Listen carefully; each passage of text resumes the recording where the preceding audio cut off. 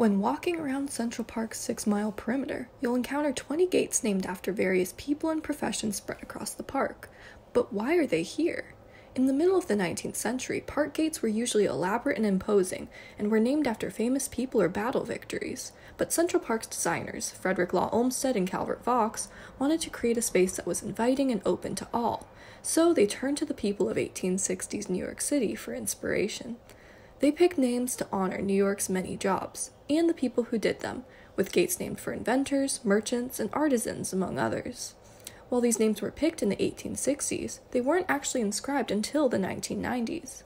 And although New York's top professions may have changed in the decades since they were named, these gates are a unique and subtle nod to the city's past.